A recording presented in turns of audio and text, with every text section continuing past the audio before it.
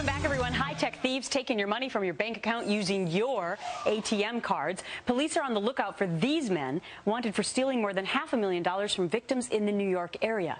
They placed a device called a skimmer on an ATM at this bank and installed a tiny overhead camera to record customers' PIN numbers.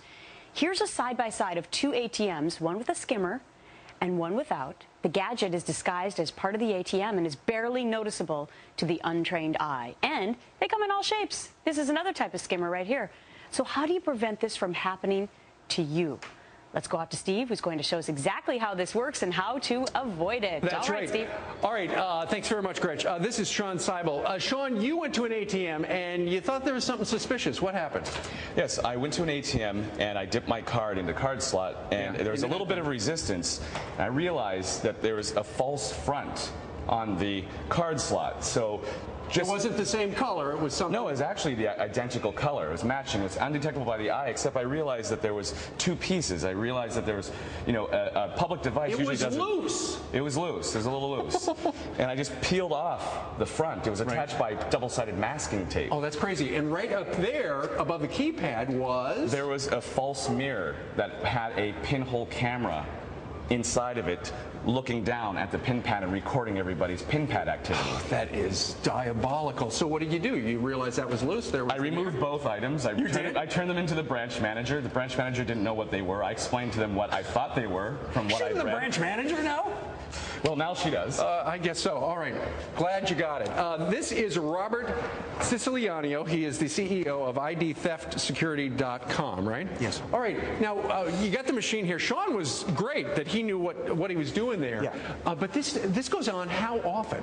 Well, it's a billion-dollar problem, and it's happening all day, every day, and scammers throughout the world are taking full advantage of the flaws in the system. Okay, so Sean said that the skimmer was the same color, but it was a little loose and stuck on there with double-sided tape. Right. Sometimes it's as obvious as that. Right. Well, this right here could be covered up, and they double-side stick a device like this. You slide your card through, and like Sean said, they have the camera right here taking a picture of your PIN code, and next thing you know, you slide your camera, you slide your card, they take a picture of your PIN code, and they have your information. Right.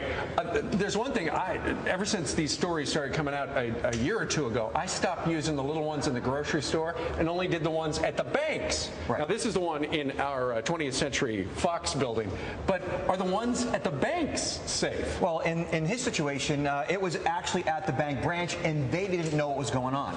So whether you're at the bank, you're at a convenience store or gas station, you have to pay close attention and look for red flags. Look for two-sided tape. Look for something that might wiggle that you can pull it right off. So it's okay to shake it. You'll still get your money out if it's real. Exactly. And if something doesn't look right, something doesn't seem right, then just walk away. Because that's exactly what Sean did. Did they wind up catching the guy?